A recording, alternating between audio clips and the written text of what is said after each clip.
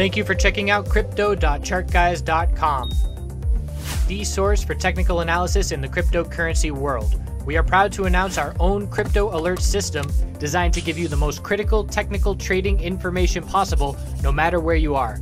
Keep your eyes on the market with mobile or email alerts for MACD crosses, RSI levels, and even inside bar alerts for dozens of coins across multiple exchanges.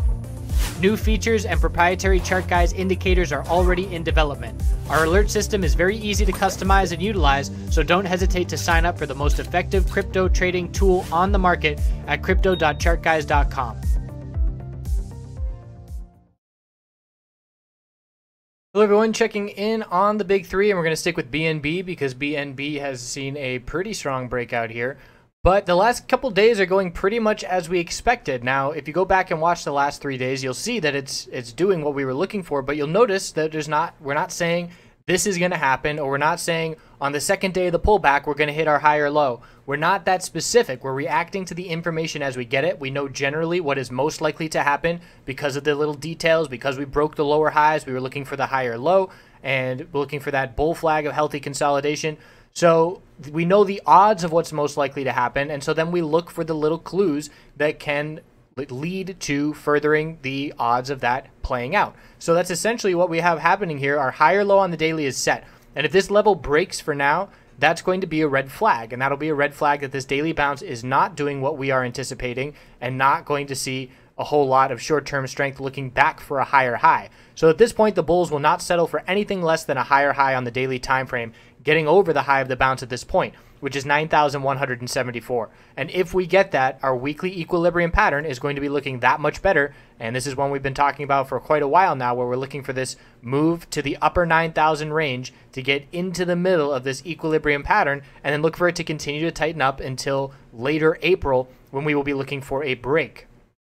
And I also would not be surprised if that were to happen, that we would have some news interestingly timed right for when we break that weekly equilibrium. So that's where we stand on the daily time frame, and we're going to be looking for continuation. And so far, we got a good sign of it, bull MACD cross, and again, 4-hour time frame has been giving us a nice clue in terms of turning around momentum. Same thing that the daily did, just like the daily broke the lower highs, so we look for a higher low. The 4-hour time frame did that last night as well. I entered a BTC trade yesterday. I'll go over that on the shorter term time frames. So we have a new support level, a higher low, that's at 8,666, and we're looking to see a break of 9,000 psychological, which has rejected the price this morning, and then the top 9,140 or 74. If we break that $9,000 level, the odds that we break 9,174 increase significantly. So that would be potentially worth holding out for if we see some nice bull volume behind a 9,000 break. So I'm currently all cash, and when I made my entry yesterday, it was on healthy hourly consolidation is what I was using. So I was using this hourly move. And again, what is the same pattern? Exactly what we're looking for on the daily, exactly what we got on the 4-hour. It was a lower high and lower low pattern on the hourly. It broke the lower highs, a significant bull move with some solid volume behind it, and then we started forming this bull flag pattern. And I said, okay, we broke the lower highs, we're looking for our higher low to form. I entered a position on this consolidation, and it was a pretty low risk trade. I said, all right, if we break the low of this consolidation, I'm going to exit. This is me entering right here on this candlestick, and then held it overnight. We saw the bull break. I exited a third of my position into strength on the ask on this move because it was a solid short move or short-term move. Got those gains real quick. Wanted to lock some of that in. And then when we lost this hourly higher low, I anticipated that we were likely going to lose this level. And that's because at that point, I looked at the 4-hour time frame and said, okay, we're pretty extended. We've seen this 4-hour bull move. We need to see a little consolidation. We had just formed a bearish reversal candlestick on the 4-hour. I said this 4-hour needs a higher low because we broke the lower highs. So we're likely to lose the hourly higher lows to see that 4-hour higher low established. And again, I know higher low, lower high, it all can be confusing, but once you get it, I'm speaking perfect English to a lot of people, and they're understanding every single word that I'm saying. So stick with it, because once it clicks, it will click, and the entire world will open up before your eyes. So I exited on this break of this tightening pattern. We had an equilibrium on the hourly. It broke bearish. I exited. No rush to get back in. We're right around, where I was taking my initial profit. So at this point, I'm watching to see, can we break 9,000? And perhaps I'll get in on the 9,000 move. And it all depends when it happens. And to be perfectly honest, like I said, when cryptocurrency was on fire and I was trading it May through January, I was shaping my life around trading cryptocurrency. And now I'm shaping trading cryptocurrency around my life. I'm not, the opportunity is not as insane, and I'm not sitting here on my computer for 14 hours trying to capture all of these trades. If it happens, it happens. If I'm not around when it happens, I'll get the next one. So now we have a higher low on the hourly we can be watching, 8,860. And the tightest range is 8,860 and 9,000. That's the range we're in right now. And how we break is likely going to determine where we are headed into the next 6 hours, 12 hours or so. And I'm just thinking overnight here on the East Coast. So over the next 12 hours could be dictated with which direction we break this tightening range. So that's where we stand on Bitcoin, Ethereum, a little bit different, but still very similar. Again, the weakest name, there's no doubt about it. It's very clear. We have our higher low on the daily time frame. That's our must-hold level. If these higher lows break that Bitcoin and Ethereum just formed, back to Bitcoin here, then we're going to be looking back down towards our lows, and that's obviously a big setback for this bounce. So Ethereum support is 507.84, and the resistance is the top of the bounce, 589.75. We still have a long way to go, about 8% before the bulls get up to that resistance level. So here's the 4-hour time frame. We broke the lower highs, not as convincingly. This was a lower high level that I was watching that we did. You can see it's still resistance, even though we did get above it. We topped out here at 543.87, topped out at 543.62. Did get over by a couple dollars, but that's still a resistance level, so it's not clear in terms of the strength. And 4-hour support level is now 526. So 526 support, 546 resistance is essentially the range that we're watching here for Ethereum as we head into overnight. And again, the setup is a lot worse. It's the daily time frame. The exponential resistances haven't even been tested. The 4-hour time frame is just not as bullish, bottom line. So again, I don't try and find this to be a laggard unless things are getting extremely oversold on the daily time frame and on that ETH BTC. Let's try and pull that up real quick. ETH BTC. So let's see how this chart looks. We know it's not going to look good, but let's see how oversold it is. So the daily RSI down at 20. So now it is definitely time to start looking at ETH again. Not just yet. Let's see this 4-hour time frame. It's just grinding down there. I want to see one more solid push down and climax for a bounce, like we saw back here with this climax back on, let's see, 6 days ago, March 18th. So the daily chart definitely should have us watching this setup. And this weekly chart too, we're still going to form a higher low compared to 2, 3, which we came from. We're still at 6 right now. So I'm glad I decided to pull this chart up because that daily RSI does tell me time to start paying attention to Ethereum again. And we'll see if Ethereum can play catch up a little bit if we do get some continuation on the daily. So went over the range that we're looking for into overnight.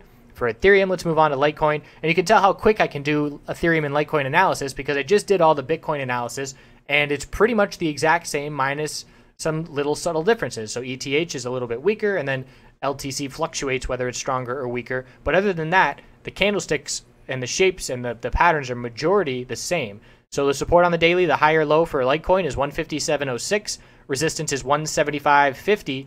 Looking at the 4-hour time frame, we have our higher low established that the bulls ideally want to hold. That's down at 161.40 with resistance of 169.50. That's the range to be watching overnight. There's a wide range there, so a lot of space. And we could see Bitcoin break its range I highlighted, and then Ethereum break, and Litecoin could still not even break just because of how much space there is in between this range right now. So overall, the bulls are trying to shift this momentum back on the daily here. Let's check back on that daily. Not as significant a follow-through yet. We wanted to see some solid confirmation of the candlestick yesterday and some follow-through, and we look at Bitcoin and compare it to Bitcoin.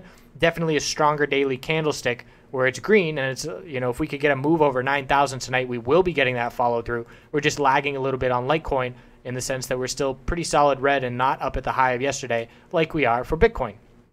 So again, just some subtle differences, but overall, the same setup with the daily higher low and now trying for continuation. And again, this continuation in the next 3 days, I'd say, is pretty important because if we don't get this continuation to a higher high on this bounce, it is going to shift this weekly equilibrium pattern setting up on both Bitcoin and Litecoin. It's going to shift that to significantly favor the bears. We have to see some more follow-throughs to get right back in the middle of that equilibrium pattern to keep it nice and consistent and tight. Because if we don't make this bounce to form another lower high, then the bears will have significant favor. So that's where we stand, and the next 3 days are pretty important because unless we trade straight sideways, we're going to break the daily high or low now, or the high of the bounce.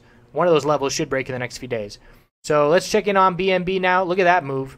Daily time frame exploding to the upside on increasing bull volume. RSI was up at 80 at the top of this candlestick. We're definitely in consolidation mode right now. So on the 4-hour time frame, we can see we're just starting to pull back. We pulled back very significantly, a really nice short where we've already pulled back 10% from the top. But obviously the bull's making the most on the way up. Here was a nice inside bar on the 4-hour time frame. And as soon as that broke, 13.64, next thing you know, 6 hours later, that's a very solid 20% plus move. So that was just a little sideways consolidation. And look at this 4-hour time frame, inside bar, bull break. So I know if I look at the hourly, it's going to be a real nice equilibrium pattern that broke. And it was our high, low, lower high, higher low. 4-hour, let's see, 4-hour inside bar broke bullish, and then the hourly inside bar broke bullish, and then the 4-hour did. And look at the volume just pour on once that sideways trading said, nope, bulls aren't done yet. So now we're pulling back. Volume climax on the hourly time frame signaled the top candlestick, and the 15-minute time frame volume was definitely getting real heavy at the top. The most bullish volume, followed right after by the most selling volume, is why we get those climaxes at tops and bottoms.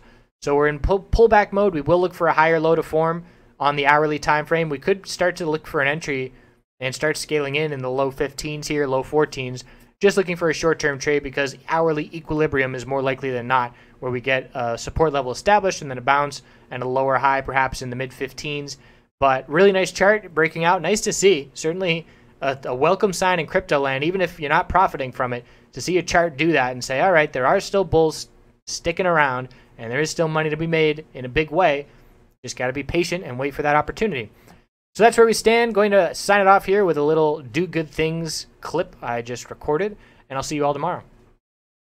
So for today's do good things ending, I want to talk a little bit about when I worked on a full-time organic startup farm back in Maine. This was about 5 years ago, and just had an incredible experience. And that guy that I was just working on the goat or the cow ramp with is someone that grew up on the farm that I was living on, and he lived down the road at that time. So it was the kind of thing where I could go into the outhouse out back and see something that he wrote on the wall when he was 11 years old 2 decades ago. But that guy works harder than anybody I've ever met in my entire life. And it's something that we need to keep reminding ourselves. We click buttons to make money, yet there are people in this world with different trades that are working way harder than we are, and they're getting compensated way less than us. So for a person like him, he just is not really good managing finances. That doesn't mean he's not a good person. He has done an incredible job with his emotional and psychology in terms of his well-being. A lot of people in his position right there he is, would be down the path of heroin or alcohol right now. And a lot of people surrounding him have gone down that path. He has at the time, he had a 2-year-old son and was doing everything he could. He was in trouble with the IRS. He was just, he was doing everything he could to stay ahead of the game. And he was falling behind financially. And that doesn't have anything to do with how good of a soul he was and how he just wanted to do good things with everybody.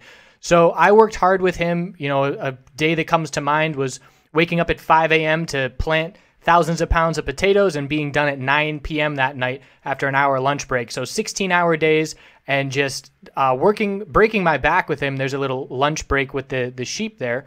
But the point is, I'm going to find this guy. I haven't seen him in 5 years. I'm going to track him down and give him some money and just make his week, allow him to be able to feed his kid with some better quality food or whatever he wants to use it for. Just something like that, where if I can click a button and make an amount of money that for him would be, month changing, that's very powerful to be able to share that. So just wanted to go into a little bit more detail with my do good things today. And this just came to me today as I thought about him, and I'm going to now get on tracking him down. So thanks for always as watching, and we will see you tomorrow.